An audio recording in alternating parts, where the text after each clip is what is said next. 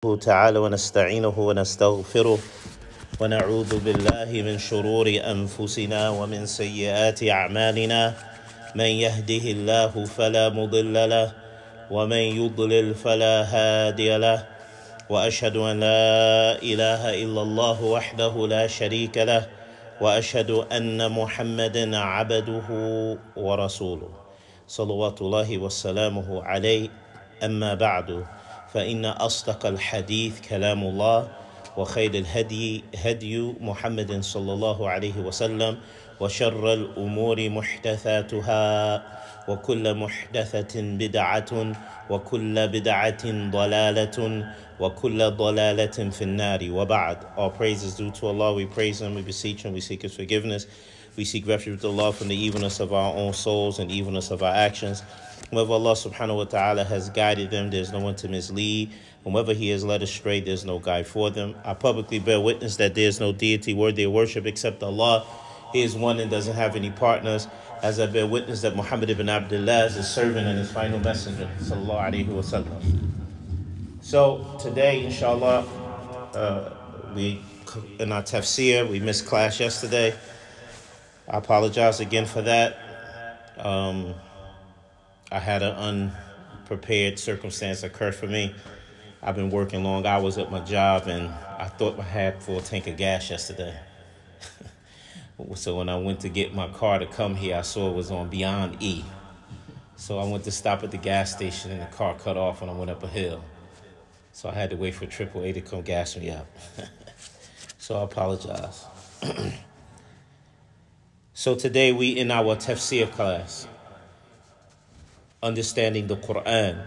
And the last thing we covered was talking about how the Quran was revealed in the Prophet Mufarraqa in separate revelations in the process of 23 years. And we talked about how the Quran was revealed to the Messenger of Allah sallallahu alaihi wasallam, and how he used that same method to teach it to his companions radiyallahu ta'ala anhum. And then after that, they began to teach that to the Sahaba, Tabi'un, the followers of them, until to this time, when it comes to learning the Quran from its proper people. The Shaykh in the book, he began to strike examples of how, while the Quran, as he said, نزل القرآن مفرقا حسب الحوادث ووقوعها. He said that the Quran was revealed in portions based upon circumstances that occurred. ورد على بعض ما أشكل يعني بمعنى أشكل كل أمر لا يفهمه الإنسان ويسأل عنه. وما أشكل على الصحابة وسألوا فيه. He said that the Quran was revealed in portions based upon circumstances that had occurred and happened, and the Quran would respond and would refute or clarify some of the things that they didn't understand that was occurring to the companions. And so they would ask the Messenger of Allah about it.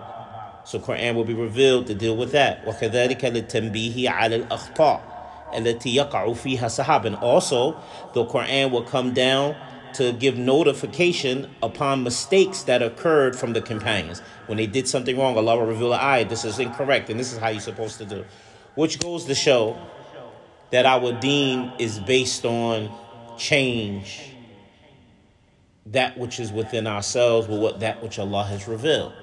To change that which has occurred to us from our families that may have been wrong or incorrect, or what comes from our culture that may be wrong or incorrect, that our religion came to correct that. That's the point of the Quran.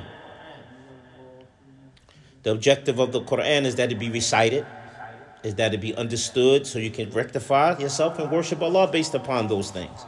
So here the Quran came down to remind the companions about the errors and mistakes that occurred to them. As the companion Umar ibn al-Khattab radiallahu anhu has narrated in Sahih Muslim, he said when the revelation used to come down, that we didn't use to correct one another.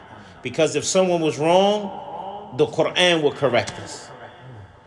The Quran will correct us. Then when the revelation ceased, لَمَّا انْتَهَى الْوَحْيِ, when the revelation ceased, we used to correct one another with the book of Allah and the sunnah of His Prophet. He said, if we saw someone's actions, statements in agreement with the book of Allah and the sunnah of his messenger, he said, ahbabnahu, we would love that person. وَقَرَّبْنَاهُ إِلَيْنَا, and we would draw him close to us.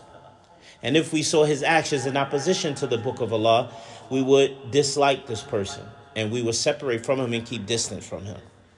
So this is how they used to deal, and it's our job to imitate that in our time, which is going to be based upon knowledge. So the Sheikh, after saying that, he says, سَنَذْكُرُ هُنَا مَثَلًا لِهَذَا, we're going to strike some examples for this. After he said, وَأَخَذَ الدَّرْسِ, he said, and Allah will reveal verses so they could take lessons, وَالْعِبْرَ, and admonition for things that had occurred. So it came down to correct the mistakes, it came down to give admonition, and to teach life lessons, as the Sheikh is saying. And he strikes an example of that occurring during the time of the Prophet. He says, فَبَعْدُ أَنْ اعْتَقَدَ الْمُسْلِمُونَ أَنَّ كَثْرَتَهُمْ هِيَ الَّتِي سَتَجْلِبُ النَّصْرَ. He said, after the Muslims' numbers became abundant and the strength of the Ummah became strong, they thought after this strength, after these abundance of numbers, after this udad wal adad, after these numbers in preparation with having the weaponry and being able to match their enemies, they thought that is enough to attract victory against the enemy.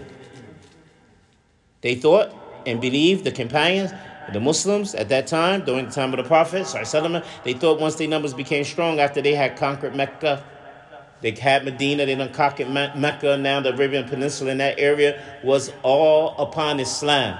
They thought they were strong and powerful and unbeatable because of their numbers and their, as they say in Arabic, their adat and their udad, because of their numbers and because of their weaponry preparation and war skills that they had developed and strength that they had achieved.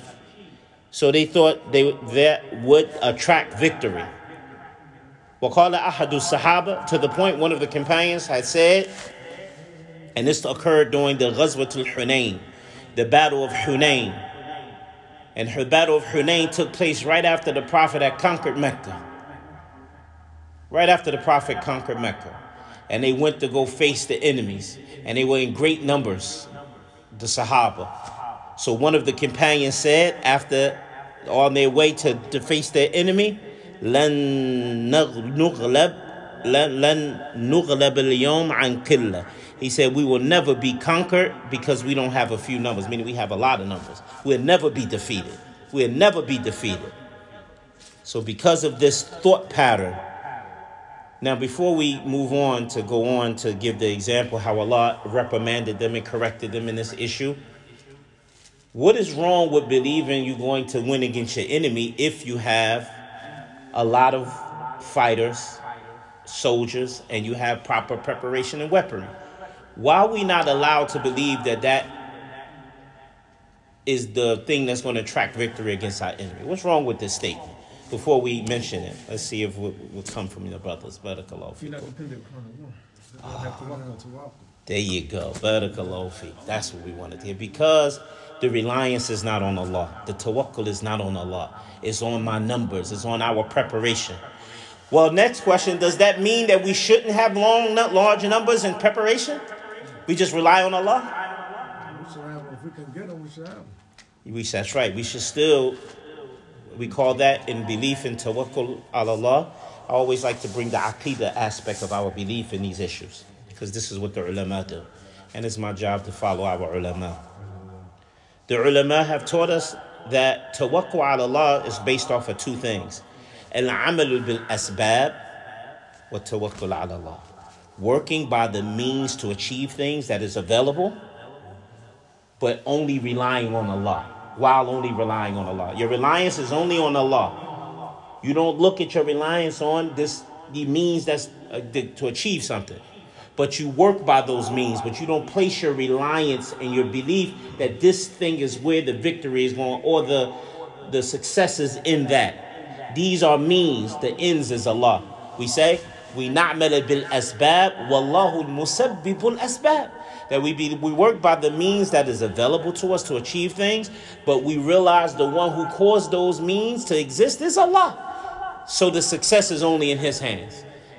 How many times a person did all his preparation, all the things that's necessary to achieve something, didn't achieve it because it wasn't written for him by the musabbibul asbab, by the one who caused the things to occur around us. And this is paramount. As a Muslim, we take on this belief in all of our affairs. So Allah subhanahu wa ta'ala wanted to teach the lesson to the companions, because what happened, the people that they went to go fight against, what they did was they was living in a mountain pass area, a place that's a valley where you got mountains surrounding them. So what they did was the enemies, they went and hid in every mountain spot and crevice that they can hide in, all the warriors of the kuffar, because the Muslims was coming to them to fight. So when the Muslims entered, they came out and rained down on them arrows and spears and brought the attack, onslaught, real hard, frightened the Muslims. After they was coming down, we will never be conquered. I'm killing because of us only having a few numbers. We have a lot. We have a large amount of people. We're going to defeat. So Allah Ta'ala, as the Shaykh said, أَذَاقَ اللَّهُ الْمُسْلِمِينَ الْأَهَزِيمَ, that Allah caused the Muslims to taste defeat. وَأَوْشَكَ أَن يَبِدُّهُمُ الْمُشْرِكِينَ. And then the kuffar almost eradicated the Muslims in that battle in the beginning. وَبَعْدَ هَذِهِ الْهَزِيمَ, and after this defeat and nakra, this negative defeat that occurred, أَنزَلَ اللَّهُ سَكِينَتَهُ عَلَى الْمُسْلِمِينَ, that Allah descended his tranquility upon the Muslims. Because when it happened, all that started to occur when they arrived in the place where the battle was taking place. It was just overwhelming. So the Sahabas broke camp and left the Prophet standing there, except for Abu Bakr, except for Umar, except for Ali, except for Uthman, except for some of the 10 Mubashireen. Ali ibn Abi Talib, they didn't move, they stood ground. And the Prophet ﷺ began to recite some ayats and ordered them to come back. And they came to their senses after that initial fear, and they came back to defend the Prophet, and they gained victory over their enemies and defeated them. But Allah subhanahu wa ta'ala taught them a lesson, and this was in the place called Hunayn. So the battle was called Ghazwatul Hunayn, the battle of Hunayn. As Allah ta'ala revealed in Surah At-Tawbah, وَيَوْمَ حُنَيْنٍ إِذْ أَعْجَبَتْكُمْ كَثْرَتُكُمْ فَلَمْ تُغْنِ عَنْكُمْ شَيْئًا وَضَاقَتْ عَلَيْكُمُ الْأَرْضُ بِمَا رَحُبَتْ ثُمَّ وَلَّيْتُمْ مُدْبِرِينَ. Allah subhanahu wa ta'ala says, the day of Hunayn, remember when you was amazed by your numbers and it didn't avail you any whatsoever, and the earth became restricted upon you in spite of its spaciousness, and then you turned on your heels and your back towards the Prophet, fleeing. So Allah Ta'ala admonished them. And so the Shaykh give this example to show you how the Quran will come to deal with real life scenarios, to teach them how to believe, how to apply this religion to life. Something we don't know and have not experienced except through reading and admonition and coming to classes and learning the religion. And Shaykh says after this, وَلَوْ أَنزَلَ الْقُرْآنَ دَفْعَةً وَاحِدَةً, if the Quran had been revealed all at one whole sum, لَمَا أَمْكَنَ التَّنْبِيهِ عَلَى الْخَطَأِ الْمُسْلِمِ, there was no way possible, if the Quran was revealed all at one time to the Prophet, that an admonition, a notification, attention can be brought to the mistakes of the Muslims. وَإِغْتِرَارِهِمْ بِعَدِدِهِمْ, and them being deceived by their numerous amounts and numbers. وَكَثْرَتِهِمْ. So this is how the Quran will come down to deal with affairs. So now, the first question should come to mind. Here you got the companions of the Prophet sallallahu alaihi wasallam, who was present as these verses, 5 and 10 verses at a time, are being revealed to deal with real life situations. Right? And then the Messenger of Allah sallallahu alaihi wasallam would then in turn teach them. Now we got to think, the Quran was not revealed to the Prophet all at one time, so it was no verses and surahs in its structure and order, except a few. It was coming as the years went by. This is why when we learned at the end of the Prophet's messengership, sallallahu alaihi wasallam, the Quran was revealed to him, and Jibril came down to him and said, put this verse, and through the whole time, take this verse and put it here, match it with this verse, put this surah here. He told him what to do. Told the Messenger of Allah. He in turn would tell the Sahaba this, right? To the point, we know the last verses to be revealed to the Prophet is from Baqarah in the beginning. And the first verses to be revealed to the Quran is in the end of the Quran now. Which shows this was done with deep wisdom from the Creator. Here he revealed the Quran to Baytul Izzah in the sky, the whole Quran. Allah, because this shows how Allah knows Allah is not restricted by time, you know? Like we're restricted by time. Allah is not restricted. His knowledge is infinite. It's what occurred already, was going to occur, and what could occur that will never occur. He knows what would have happened if that was to occur.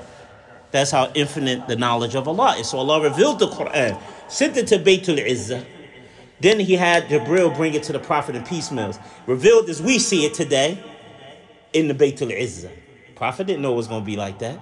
But it dealt with scenarios. Then Allah would tell him, put this verse here and this verse here. So this Quran, and this is what I'm trying to impress upon us, to see the wisdom of this book is far-reaching, its ending, its benefit is nonstop. That's why the Salaf and the Sahaba used to say, if you want to this dunya, know the Quran. That the problem is, like Allah Ta'ala says, وَأَنزَلْنَا كِتَابَ تِبْيَانًا لِكُلِّ شَيْءٍ. We have revealed the book as a clarification for everything.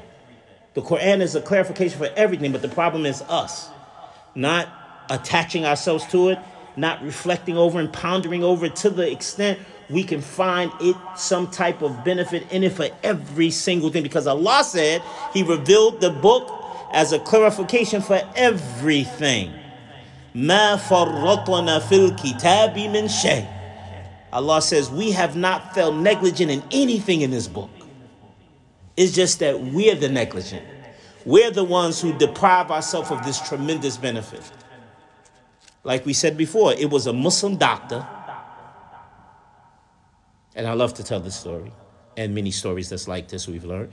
A Muslim doctor was the one who discovered we had a nervous system. That there's a nervous system under this skin that enabled us to feel. He learned that from the Quran. He read the verse in Surah Ali Imran, كُلَّمَا نَضِجَتْ جُلُودُهُمْ بَدَّلْنَاهُمْ جُلُودًا غَيْرَهَا. I know that's Surah, excuse me, that's in Nisa. Allah subhanahu wa ta'ala says, every time their flesh become charred and burnt, we replenish it with a new flesh in order that they may taste the punishment. So he was reflecting over this verse. How he reflecting over this verse? Because he had an everyday habit of reading so much portions of the Quran and reflecting over it. A doctor. This was at a time. Now, I wanted to tell this story because it's directly connected to why we're in the rut we are in today as a ummah. How a doctor had this insight into the book of Allah when he wasn't a scholar. He wasn't a student of knowledge. How was he able to see this in that verse? Because the basics of Islam, like some of the shuyukh have told us, the time we're living in today, what would be used to be a regular Muslim in the past would be a student of knowledge today, probably. Will be considered a student of knowledge today. What a regular Muslim had in the past. Because in the school systems, as an example, your child go to school, by the time he get to the 8th grade, he done memorize a book like the Muwatta of Imam Malik. He done memorize, he done learn Alfiya Tubun. I mean, these books of grammar and fiqh. And this is a regular person. The ones that excel became your scholars and your students in knowledge. The ones that didn't excel in it but still had it became your engineers, your regular store owners, your regular people. But the deen was so strong. This is to the point, Khalifatul Harun, Rashid, one of the rulers of the past that was from the Umayyad period, because, we have a periods of rulership in our Islamic history. The beginning was was the prophet rulership, then government based off Minhaj an-Nubuwwah, prophetic way of life. That was the 5 rightly guided caliphs. Then you had the Umayyah period. That was Muawiyah and his family. Then after him was the Abbasiyah period, like this. And then after that, you had the different groups until we had the Uthmani period, or the Ottoman Empire, as they call. So like this, we should know our history like this. So in the Umayyad period, that the average Muslim had knowledge, to the point Khalifa Rashid used to have this Jewish man that he used to give da'wah to, a scholar, a hibr, a scholar of the Jews, from the ahbar, from the scholars of the Jews, and he was trying to call him to Islam, the ruler. He had a relationship with him. And then Allah caused them to be separated for a period of time, and then he sees this man later on in his life. The ruler sees him some years later. And when he sees him again, he finds that he's a Muslim. And he asked him, what made you come to the deen? What happened? After, we was trying to call you, you didn't. So what happened? He said, well, I knew Islam was the truth, of course, but I wanted to take a final test to see how well Allah preserved the 3 books, the Torah, the Injil, and the Quran. The Injil of Isa, the book for the Christians, the Torah, the book of the Jews, and the Quran, the book of the Muslims. So he said, he took each book and he put interpolations into them. He added words, things in it that was not from it. Because in all of the books that you find, Allah has cursed the Jews because of their disobedience to their prophets and messengers and their murdering of them. So he said he took every verse that spoke bad of the Jews in all 3 books and he changed it to being something praiseworthy. And then he would take the Quran and give that made-up copy, with those interpolations and changes. He would give it to the Muslims, and he took the portions in which he made the changes about the Torah, the book of the Jews, and gave it to the Jews, and he took the Injil that he made changes in and gave it to the Christians. And he said, I wanted to see who would notice this from amongst the 3 religious groups. He said the only people brought their books back were the Muslims, saying this ain't the Quran. This ain't the Quran. And he's not talking about the scholars of the Quran. Many Muslims, we so warped from our own religion, we think in order to learn the Quran, I want to be a scholar, or it's only for my children. So he said every average Muslim was bringing us, this ain't the book of Allah, this ain't the book of Allah. Would that happen today? Would that happen today, brothers and sisters? Can you look at your own family and say if that happened to them and they read the Quran, would they be able to do that? I don't want no answer. I want you just to think about that. It's a rhetorical question. So this is what occurred. And the man, he accepted Islam. He said the Jews didn't bring their book back. The Christians didn't bring their book back. So I knew Allah was preserving this book. So I knew that was my final straw that determined for him that this was the deen that Allah preserved. So he accepted Islam. So again, the point in this example is to understand how the Quran was a part of the life of the Muslims. It was an integral part of their life, that we have to fix that in our own lives, our own individual selves. So the Shaykh Hafidhahullah, he says, if Allah again had revealed the Quran all at one time, it would have never been possible to give a reprimand or a notice to the mistakes of the Muslims and their deceptions, even though the verse was revealed already before the incident happened. That's what I want you to get to. It goes to Baytul Izzah. Hear this verse. يَوْمَ يُحُنَيْنٍ إِذْ أَعْجَبَتْكُمْ كَثْرَتُكُمْ. The day of Hunayn. This is almost at the end of the Prophet's prophecy. Right? Last couple because he died a few months after that. 3 months after he made his final Hajj. He died, sallallahu alaihi wasallam. Allah revealed in his ayah within those last 3 months.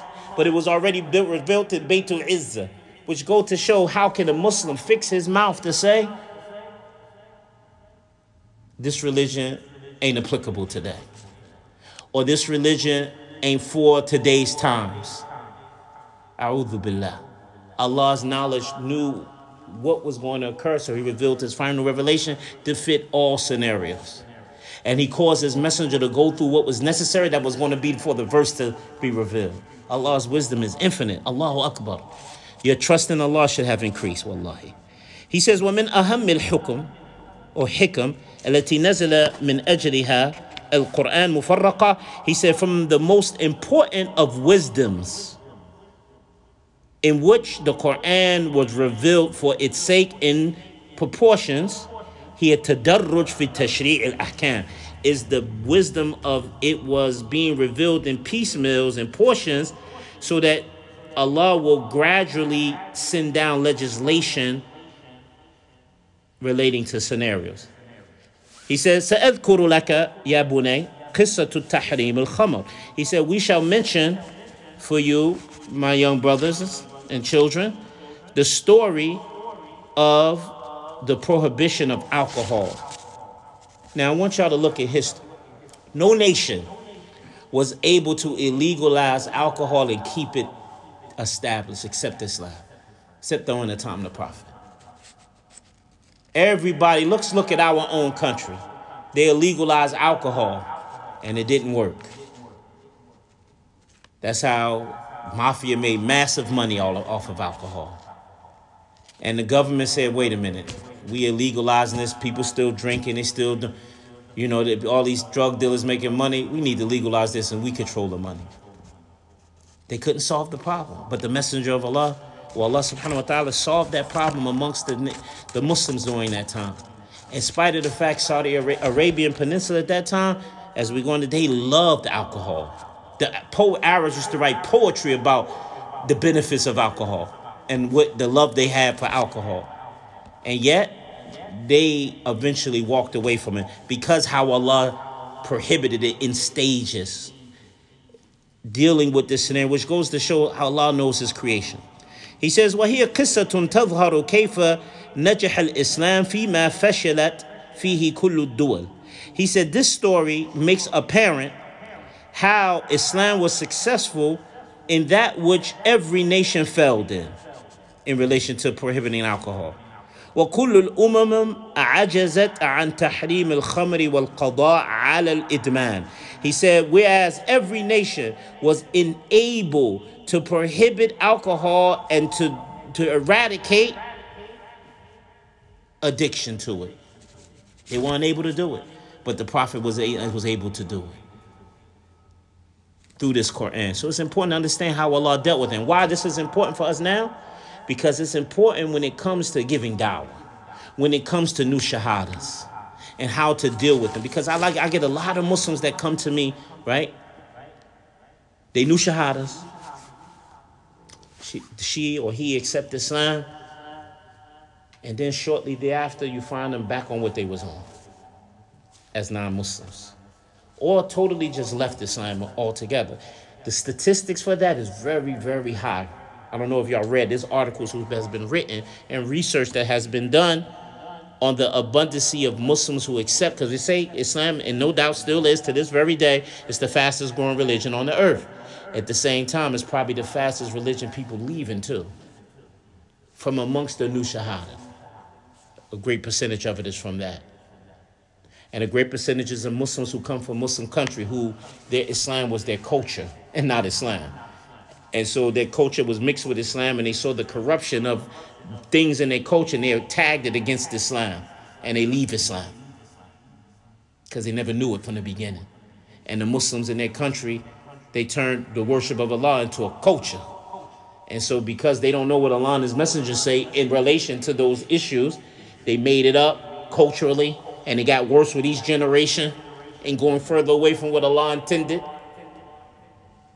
That it chased people. Like I know of a woman right now, Arab woman, who makes a campaign against Islam to this day. Born and raised Muslim in a Muslim Arab country. She left Islam because she saw her cousin forced into marriage to an older man that she did not want to be with. And so her family made her marry this man. She set herself on fire and killed herself. It made the girl leave Islam, seeing that happen to her cousin. Say, Islam ain't for us. For man, this is an oppressive religion. Because she associated the religion to the actions of people who they made it seem like this is our deen. This is the reality we live in today because people don't really know Islam. When the woman, we know the famous hadith, when the one brought his daughter to the Messenger of Allah sallallahu alaihi wasallam, and he said, "O Messenger of Allah, I told my daughter to get married and she refuses." So the Prophet looked at her, he said, "Ati'i abaki." He said, "Obey your father." She said, "La hatta tubayyin li haqqu zawj ala zawja." She said, "No, not until you clarify for me the right of the husband over the wife." And so the Messenger of Allah sallallahu alaihi wasallam knew that this woman wasn't asking the rights like when you supposed to obey him. That wasn't what she was looking for. She probably knew that already. She was looking at the great right, the severity of that right, how serious it is with Allah. That's what she wanted to know.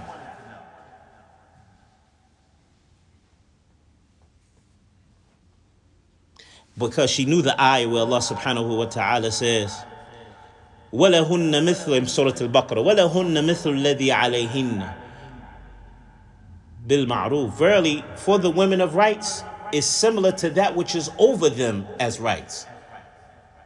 Right? وَلِلْرِجَالِ عَلَيْهِنَّ دَرَجَةٌ. But the right of the man over the woman is greater. And then Allah tells the women who don't want to hear this, especially women who's affected with feminism. Allah says, Wallahu al-Azizul Hakim. And Allah is the Almighty, meaning to execute those who don't follow this order and punishing them. Al-Hakim, and He's the all-wise and knowing this is more wise for you than what you think, O feminist.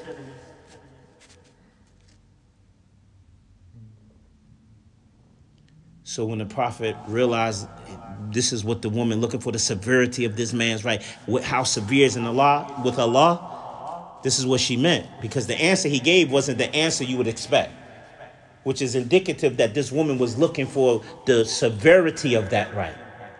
And the Prophet said that if he was to have a wound and pus was to come from it, and you was to lick it, or snot was to come from it, or you was to lick it off, you wouldn't be fulfilling his rights. To show her severity, the right of the husband is over the wife. So she said, La ankahu abadan. I never get married. So the Prophet turned to the father and to the men of the Ummah, said, La tunkihuhunna illa bi idnihinna. He said, do not marry the women except with their permission. And here we come today, forced marriages, because they don't know their religion. So the Shaykh Hafidhahullah, he goes on, he says, this story teaches us this lesson. لَقَدْ رَاعَ الْإِسْلَامُ تَدَرُّجُ الْعِلَاجِ. He said Islam was very protective and guarding over the gradual curing of something. وَتَمْهِيدِ التَّحْرِيمِ. And in trying to prepare the Muslims for this prohibition. لِأَنَّ النُّفُوسَ, he says, because the souls of man قَدْ تَعَوَّدَتْ عَلَيْهَا ta'awudan shadida, because the soul of human beings can truly become severely accustomed to something that they just can't leave it. Wa ila darajatin idman, to the point it can reach the level of an addiction. Fakana la budda, so therefore it is a must bi an yata'amal al-Islam ma'a hadha al-amr, that Islam must treat this affair bitadarruj, with gradual treatment to it to fix it, with hirs and diligency to stay on top of it. And that's what the Quran did. And likewise, we're supposed to learn lessons for this in giving dawah to each other, and also in teaching us how to gradually teach your children so that they can grow upon Iman the way Allah intended them to grow.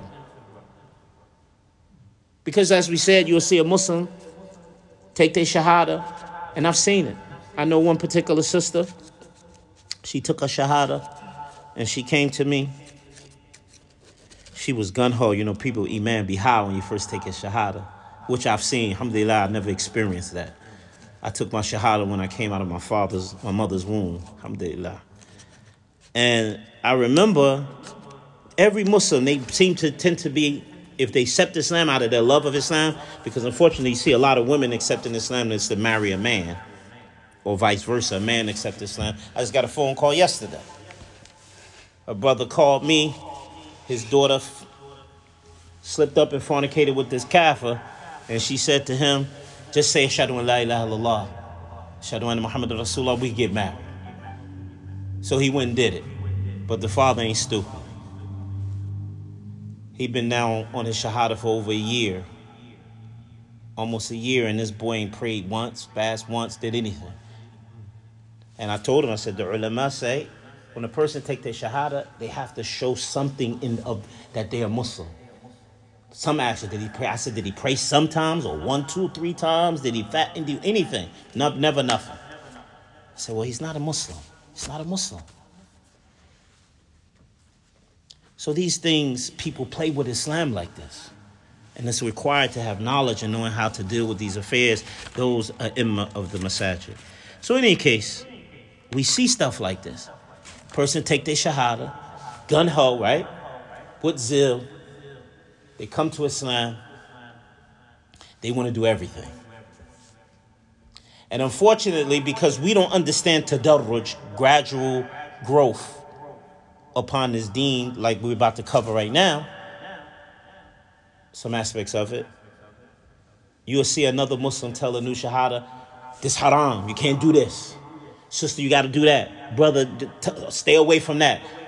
It becomes overwhelming for them. Why? Because they don't even know who Allah is. They understand the Messenger of Allah, how Allah dealt with building their iman, learning about the akhirah, learning about Allah, His names, His attributes, how He dealt with His creation, how He created everything in the beginning, and how things strayed from that. Teaching these things to a person first. Yes, you could tell them Islam says this is haram. Islam says this is, you should, but for you, you need to know about Allah. You need to learn about Allah. But understand this is Islam position. You will understand the wisdom of it later. So the focus ain't that. Because what happens is if you come to a person, you say, you better do this now. This is haram. You got to do this. And you can't do that. They do it because that's what you told them to do. Then when they go through something difficult in life, they go right back to what they used to. Oh, man, I can't feel in that Islam stuff, man. Get out of here with that. You wouldn't believe how many scenarios that I've come across. Too many to enumerate. So I told the sister, I said, sister, just focus on learning about Allah. Learning about Tawheed. Read the verses about Tawheed. Read about this, hellfire, like this. Learn. She didn't listen in the beginning. She just went gun-ho. Then she went through a severe trial. Next you know, I see her walking down the street uncovered. I said, what happened, sister? I was just overwhelmed, and I should have listened to you, like that. Everybody in my ear telling me this is what you're supposed to do and you can't do this. And Allahu musta'an, brothers. We got to stop that. Sisters, we have to stop this. So let's look at how the Messenger of Allah dealt with the legislating of this issue. And we're going to read from Sheikh Ibn Baz instead of from the Sheikh in the book. I like the way Ibn Baz does it. It's clearer.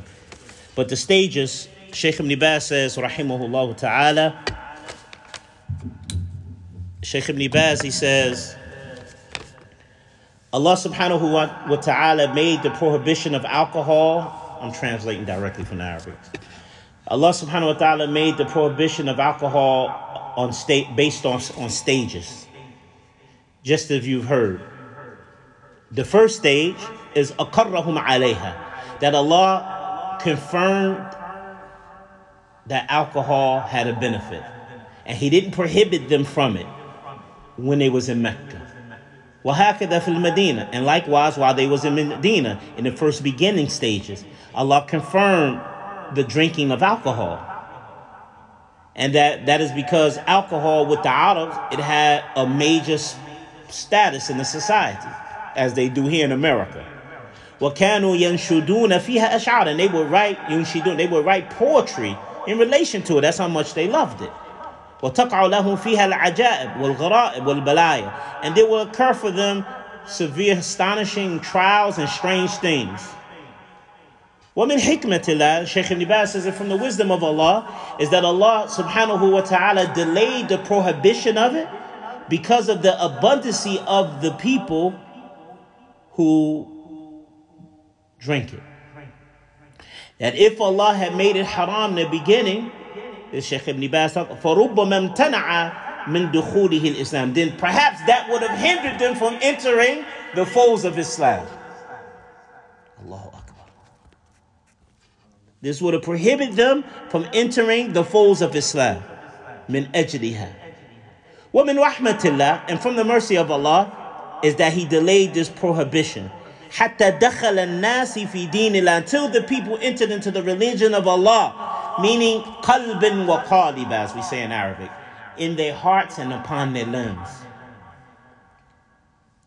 حَتَّى كَثُرَ الْمُسْلِمِينَ, and until the point the Muslims' numbers became strong.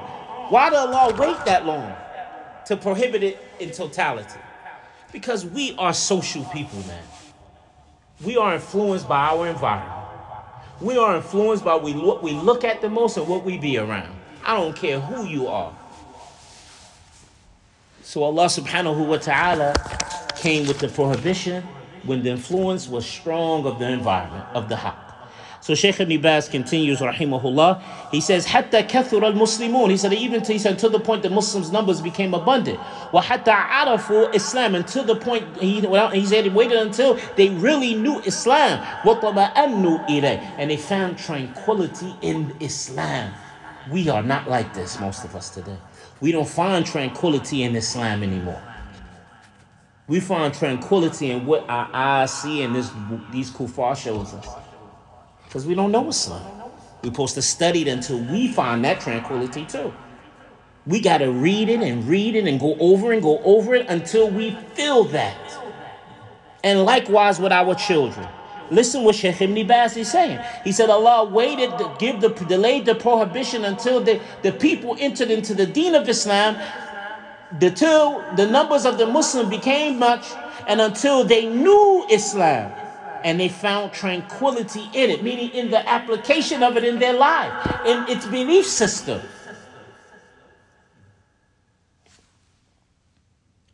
ثم تطور تحريمها بعد ذلك حتى يدعها الناس عن قناعة وعن بصيرة. Allahu Akbar. He said, and then the prohibition graduated after that until the point the people left it out of contentment. They found contentment in leaving that. They did it out of wisdom and deep understanding of why they got to leave it. وَبَيَّنَ لَهُمْ أَوَّلًا فِي قَوْلِهِ جَلَّ وَعَلَى. He says, so Allah clarified this for them, firstly, in His statement, when He said, and this statement was because Umar ibn Khattab came asking the Messenger of Allah, sallallahu alayhi wasallam, about the prohibition of alcohol. Umar ibn Khattab, radiallahu anhu, he came to the Messenger of Allah sallallahu alayhi wasallam and he asked him. He said, Ya Rasulullah, akhbirna anil khamr. He said, O Messenger of Allah, inform us about alcohol. فَإِنَّهَا مُذْهِبَةٌ لِلْعَقْلِ, because it tends to remove one's intellect. مُضِيعَةٌ لِلْمَالِ, and cause one to waste his wealth. وَمُنْهِكَةٌ لِلْجِسْمِ, and it tires out the body, meaning makes the body sick. So Allah subhanahu wa ta'ala, when the Prophet asked that question, Allah subhanahu wa ta'ala revealed the verse in Surah Al-Baqarah, يَسْأَلُونَكَ عَنِ الْخَمْرِ وَالْمَيْسِرِ قُلْ فِيهِمَا إِثْمٌ كَبِيرٌ وَمَنَافِعُ لِلنَّاسِ وَإِثْمُهُمَا أَكْبَرُ مِنْ نَفْعِهِمَا. Allah subhanahu wa ta'ala revealed the verse. They ask you, Muhammad, about alcohol and gambling. Say, in the both of them is a major sin and a benefit for the people. And the sin of the both of them is greater and worse than the benefit of the two of them.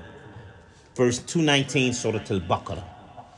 فَوَقَعَ فِي الْقُلُوبِ شَيْءٌ مِّن تَحْرِيمٍ. So at this point, in Allah saying that, something of this prohibition began to become in the hearts, occur in the hearts of the believers. It wasn't prohibited, but the idea of it being prohibited settled in their heart.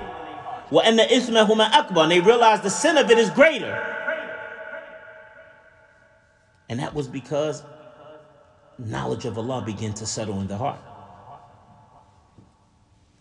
knowing your purpose of why you've been created begin to settle in the heart. Understanding what Allah wants from us better than what you would want for yourself begin to settle in the hearts. So when Allah Ta'ala, knowing that this was the speech of Allah, was undoubting in their hearts. So when Allah says, إِثْمُهُمَا أَكْبَرُ مِن نَفْعِهِمَا, its sin is worse than its benefit. And so Shaykh Ibn Baz, rahimahullah, he says, it occurred in their hearts its prohibition, and that its sin was worse and greater.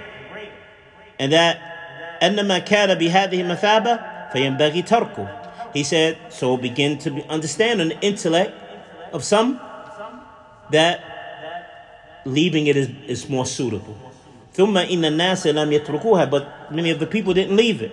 For this reason, أَرَادُوا أَن يَنْزِلَ فِيهَا مَا هُوَ أَوْضَحْ وَأَبْيَنْ. So they had wanted to be revealed something that was more clear in relation to this issue about alcohol. Since Allah said the sin of it is greater than the benefit, they wanted to know. It became a desire now. Well, what's the situation? Why is it more sinful? What they want to know. So now they want to hear guidance. They want to know.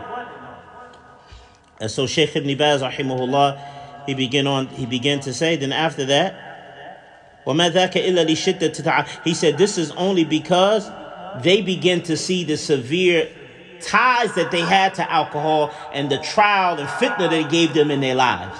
حتى كان عمر يقول, until the point Umar said, Allahumma bayyin lana fil khamri bayan shafiyan. Until the point Umar made dua to Allah, oh Allah, give us a clarification that will cure and treat this issue for us. He asked Allah, he made dua to Allah. But this ayah therefore only prepared them for the prohibition. وَأَوْجَدَتْ فِي الْقُلُوبِ. And it found its place in the hearts of the people, the prohibition. And then Allah subhanahu wa ta'ala, before the unequivocal prohibition of it came down, this is because they realized that this sin was greater. وَقَدْ ذَكَرَ جَمْعٌ مِنْ أَهْلِ الْعِلْمِ. He said, Shaykh Ibn Baz, that a group of the scholars begin to mention some of the benefits of alcohol that occurred for them through selling and buying and selling it, and the wealth that they obtained from it, like occurs today, and what came of gambling and the wealth that people obtained from it, some of the people, while at the same time an abundance of evil occurred from it.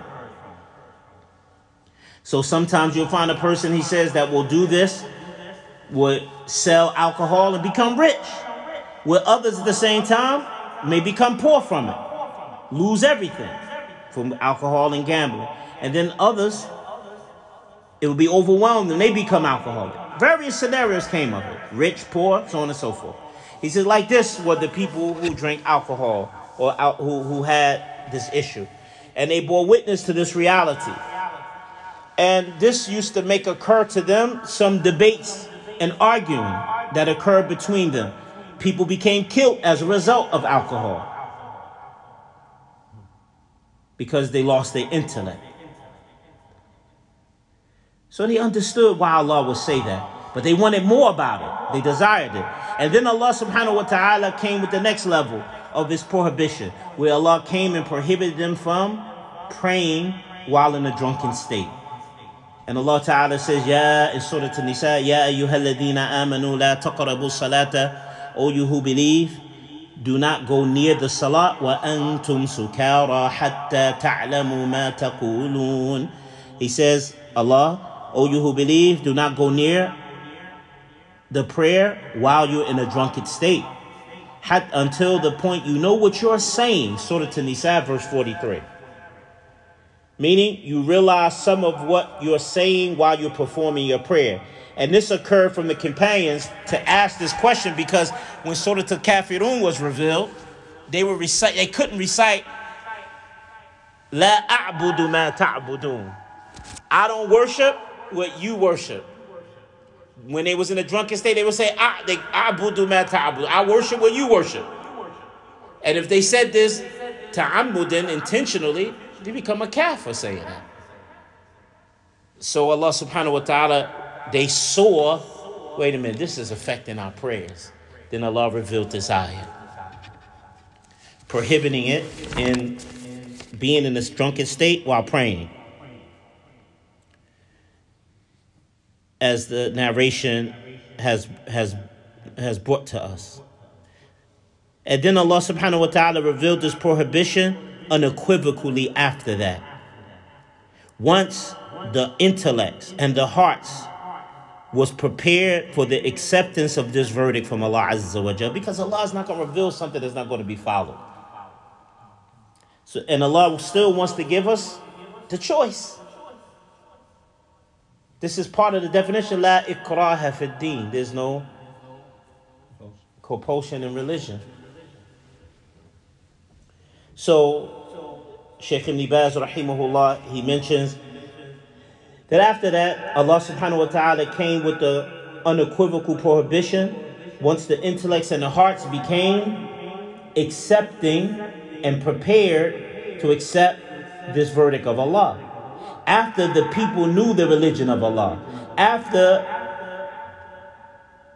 the true reality of Iman entered the depths of their hearts, and they begin to taste the sweetness of Iman. And at that point, they would rush to abandon it if the prohibition came down. They would rush to turn away from it. They would destroy what remained of it after Allah revealed His statement. يا أيها الذين آمنوا إنما الخمر والميسر والأنصاب والأزلام رجس من عمل الشيطان فاجتنبوه لعلكم تفلحون. Allah says in Surah Al-Ma'idah, verse number 90, the table spread, I think the 5th surah of the Quran.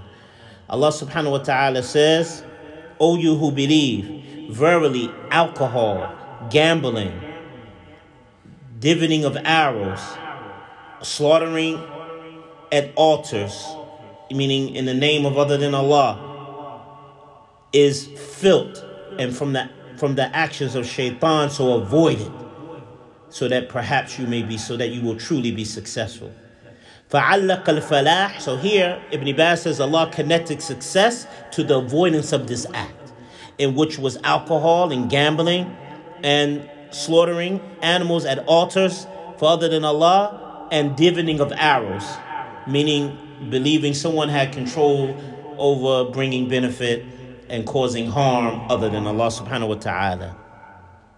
That Allah ta'ala connected the abandoning of that to success. فَقَرَنَاهَا مَعَ الْأَنصَارِ الَّتِي بِهَا يُشْرِكُونَ. He said Allah connected to the altars in which they used to commit their shirk at them. And He connected to azlam, to the divining of arrows, where they would take arrows and say, you know, you pick this arrow, you have a lucky day, or something good to happen, or bad, you would have a bad day. Allah connected all of this, the abandoning of it, to believing someone else other than Allah has the ability to bring benefit or cause harm, or anyone, anything, that the abandoning of all of these things, and alcohol and gambling, that all of that, it will lead to success. Will lead to success. And Shaykh Ibn Baz, rahimahullah, he then says, so Allah connected success to the avoidance of these affairs. And then He clarifies something of its corruption and its evil. And so from the wisdom, so this is from some of the wisdom of its prohibition. And Allah subhanahu wa ta'ala says, إِنَّمَا يُرِيدُ الشَّيْطَانُ أَن يُوقِعَ بَيْنَكُمُ الْعَدَاوَةَ وَالْبَغْضَاءِ فِي الْخَمْرِ وَالْمَيْسِرِ. He said, Allah subhanahu wa ta'ala says, clarifying the wisdom and of its evil. He says, subhanahu wa ta'ala,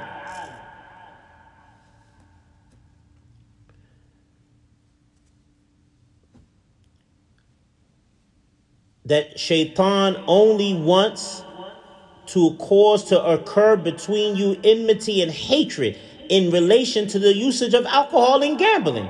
وَيَسُدَّكُمْ عَنْ ذِكْرِ اللَّهِ, and to turn you away from the remembrance of Allah. وَعَنِ الصَّلَاةِ, and from prayer. فَهَلْ أَنْتُمْ مُنْتَهُونَ, so will you not therefore stop? So the Muslims stopped doing that. So they understood this reality. They understood the harms, and all of this Allah said is rijis, meaning filthy. All of it is rejected. All of it is falsehood. All of it is the actions of shaitan. And then when he said, فَاجْتَنِبُوهُ, so avoid it, لَعَلَّكُمْ تُفْلِحُونَ, so that you will truly be successful. So Allah subhanahu wa ta'ala connected success to these things. To this very day, this society don't even connect that to its purpose, reasons of why it's failing and why the society is going downhill. They still don't see that, because you cannot see that except from the one who has created us, Allah. Because he didn't put it into intellect to see that. So here the Shaykh Ibn Baz rahimahullah is clarifying how Allah subhanahu wa ta'ala dealt with affairs in the Quran. He says, so the Muslims, they stopped this act. And from that Umar, he said, Intahayna, we stopped. When he heard Allah says, فَهَلْ أَنْتُمْ مُنْتَهُونَ, will you not stop? Umar said, we stopped. Look how the companions, brothers and sisters, would respond to the book of Allah. Do you respond to the book of Allah like this? Do you read the Quran and then just say to yourself, oh, a'udhu billah, I'm leaving that alone. Oh, alhamdulillah, I'm upon this goodness. Oh, alhamdulillah, this is what they did, I'm going to imitate them. Oh, a'udhu billah, this is what got them destroyed, I'm going to avoid that. Do we have this relationship with the Quran? Ask ourselves. Young people, ask yourselves, do you have this relationship with the book of Allah Azza wa Jal? Like the Sahabas did, because it's a real speech of Allah. It's directly connected to your relationship. Like I have a conversation with Jamil right now. He's saying something, he tell me a story about something, I go, oh man, that's horrible. Subhanallah, for real? You can have that relationship with Allah, but only through his speech. It being recited off our tongues. It being connected to our everyday lives. But if you don't do that, Allah is dead to us, man. And you don't even realize it because you don't have this relationship with your Lord. Or we don't have this relationship with Allah subhanahu wa ta'ala. So Allah said, this is why you can read the Quran and get bored and close it and sit it down. Because it ain't real to you. You don't know why it was revealed and what occurred for it to come down. And what was his reason of revelation? What is the general lessons that's being given from it? We have none of this in our lives. Like how well we know the stats of LeBron James or these fools that's going to die on kufr. I mean, that if they die upon their kufr, they're going to hell forever. And so Shaykh Ibn Baz, rahimahullah, he clarified this reality. And Umar responded with that response. وَتَابَعَهُ الْمُسْلِمُونَ, and all the Sahaba from amongst the Muslims followed saying the same thing. Intahayna. We stop.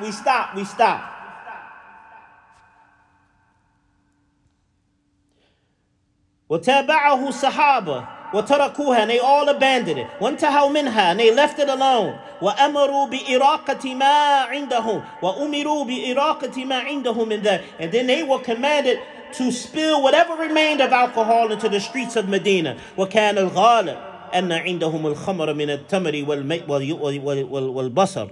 And it was alcohol that they poured, that most of them made from dates and barley and grapes. And they did it from grapes rarely, which mostly is done here. وَهَكَذَا الْأَنْوَاعِ الْأُخْرَى, and like this, from these various types that they had. وَاسْأَلُوهَا كُلُّهَا وَسَلِّمُوا مِنْ شَرِّهَا وَعَادُوهَا وَحَارَبُوهَا. And what they did was they spilt it and poured it in the streets of Medina, and they saved themselves from its evilness, and they made enmity and fought wars against alcohol and alcoholism and drunkenness and its evilness. Because the intellect has now become an intellect in the place that it's supposed to be and what it was created for, which these people here has no taste or realization of, unfortunately. And then the Shaykh Hafidhullah, he says, after saying that, the Muslims made an agreement upon its prohibition, and the companions had a consensus after that of its prohibition. And that is from the most worst of evil, to the point the Prophet called it the mother of evil. Like this. So here the Shaykh Hafidhullah trying to clarify for us, and my attempt here is to clarify this issue of how Allah dealt with things in the Quran. Before the beginning, he praised the alcohol. وَمِن ثَمَرَاتِ النَّخِيلِ وَالْأَعْنَابِ تَتَّخِذُونَ مِنْهُ سَكَرًا وَرِزْقًا حَسَنًا. And of the benefits of the date tree and the vine tree of grapes, that you take from it alcohol and goodly provisions. That's what he called it in the beginning. 2, La itwajtanibu, to avoid it. It's rijis, it's filthy from the actions of shaitan. He only wants to fling between you enmity and hatred. That's what alcohol does. People kill each other when they drink alcohol and do evilness to this very day. So here the Shaykh Hafidhullah, I hope he brought clear, has been made clear by him, the issue of alcohol and how Allah subhanahu wa ta'ala gradually used the Quran to cultivate the Muslims. That we got to return to having these characteristics with one another, with our families, cultivating them with the Book of Allah, cultivating ourselves with the Book of Allah. And then the Shaykh Hafidhullah, after that, he says, وَهَذِهِ هِيَ أَهَمُّ الْمَقَاصِدِ الْقُرْآنِ فِي نُزُولِهِ مُفَرَّقًا. He said, these are from the most important objectives of the Quran, and it's being revealed in portions and in stages.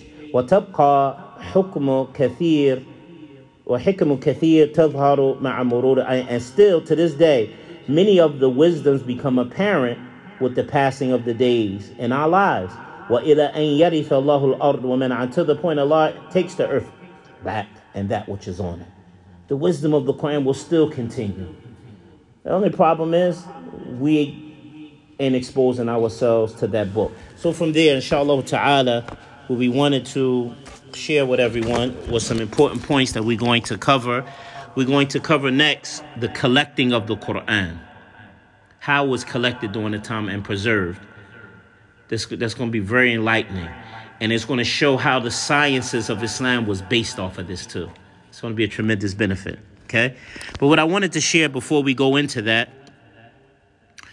is that we need to be familiar with the stages or the subject matters that the Quran covers. With the subject matters that the Quran, the Book of Allah, subhanahu wa ta'ala, it covers. And the scholars of Islam, and we're going to end with this, the scholars of Islam themselves, they broke that down into one instance 7 subject matters or 3 subject matters. And the 7 is branched off from the 3. So you could say the subject matters that the Book of Allah subhanahu wa ta'ala covers is either 3 or it is 7. Okay? We start with the 3. And you find this abundant in the Quran. La ma'buda bihaqqin illallah. That there's no deity worthy of worship except Allah. Allah constantly reminds us of that. Wa anna Muhammadan mursalun min indillah. And Allah talks about, secondly, that Muhammad ﷺ has been sent as the messenger of Allah. He reminds us of the messenger, Muhammad messengership, to confirm the following of him. Thirdly, wa'ada Allahul muttaqeen, that Allah promised those who fear him and obey him that he will enter them into Jannah in paradise. And he aw'ada al-mushrikeen, he promises those who reject his message with the hellfire. These 3 subject matters is what the Quran covers in various ashkal, in various illustrations and examples. Hundreds of illustrations of examples till it reach the intellect through these various means. Because things is always understood through various things. It's like when you're a child, you see something, you get it. But after you experience it from various ways as you get older, you really get it. That's the difference between the one who's older with experience and the one who's new at experiencing something. So the Quran, this is how it was revealed. I mean, these are the subject matters that the Quran, it covers. And it's important for us to understand these subject matters. And understand that the Quran covers them in various forms.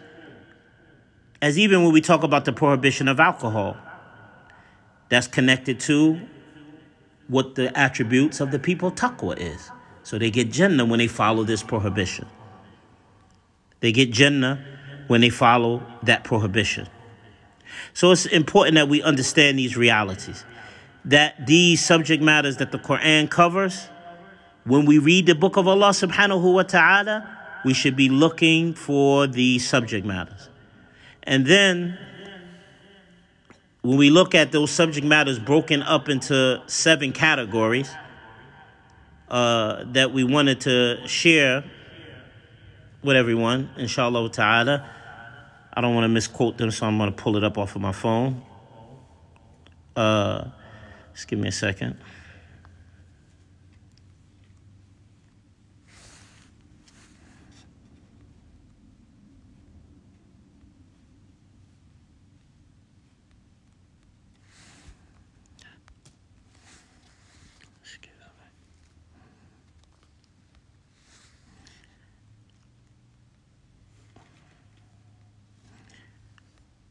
We gave a khutbah on this subject matter before here on the minbar. The subject matters that the Quran covers. And it's important to be familiar because this helps us understand when you open the Quran, and then when you learn these, you open the Quran, you look for what's this subject falls under which category that you're reading from the book of Allah Azza wa Jal. And for some reason I can't find it. But the 7th is that Allah subhanahu wa ta'ala talks about Tawheed. Allah subhanahu wa ta'ala talks about Tawheed. The Quran, the subject matter that it covers also is ahkam, legal verdicts, giving legal verdicts for various situations. Number 3, it covers qisas, stories, that Allah tells us the stories of the prophets and the messengers. He tells us stories of the previous nations that he destroyed, so we could take lessons and admonitions from them. How many is that? 3? So what I covered? Tawheed, ahkam, qisas, stories.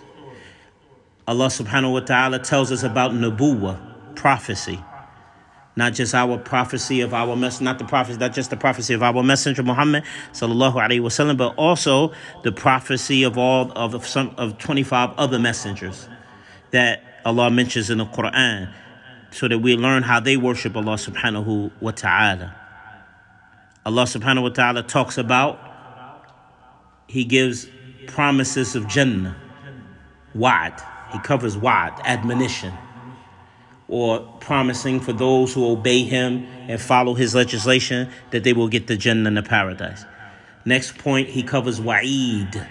He gives threats for those who does not follow his prophets and messengers. How many is that so far? 6. That was 6. Tawheed, I can't find it yet. Tawheed, ahkam, qisas, nubuwah, prophecy, wa'd. Number 6 is wa'id. And I'm escaping me right now, number 7. Allah musta'an.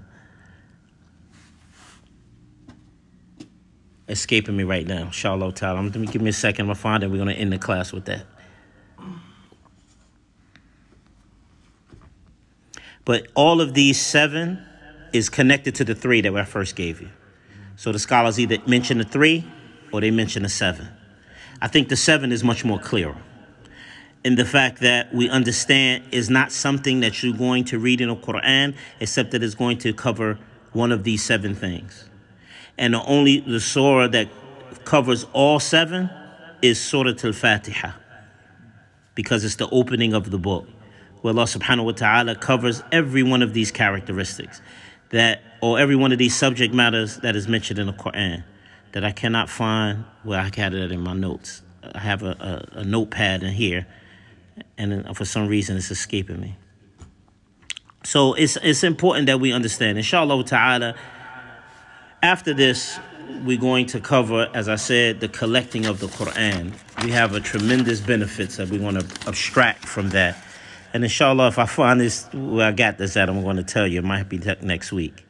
توفيق ما أخذنا وأقوال الفقهاء وبلاء وتصيب ولا شيء.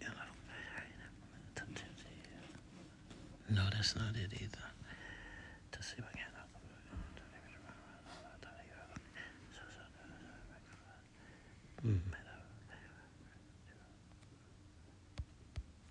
No, that's not it either.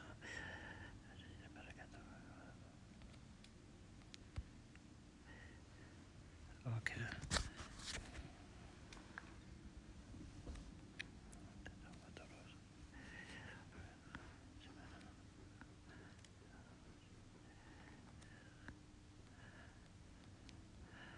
Almost done. I can't believe I can't find this. Inshallah ta'ala, we'll come back next week with it. The seventh one is forgiveness. It's escaping me right now. I apologize. But I learned this from Sheikh Abdullah ibn Muhammad Amin al-Shankiti, the son of Abdullah Muhammad Amin al-Shankiti, who brings in his book Adwat al-Bayan, and his son taught it when he was doing the explanation. His son, who's from the major scholars of Medina, and he's a specialist in interpretation of the Quran. He covered in very great detail.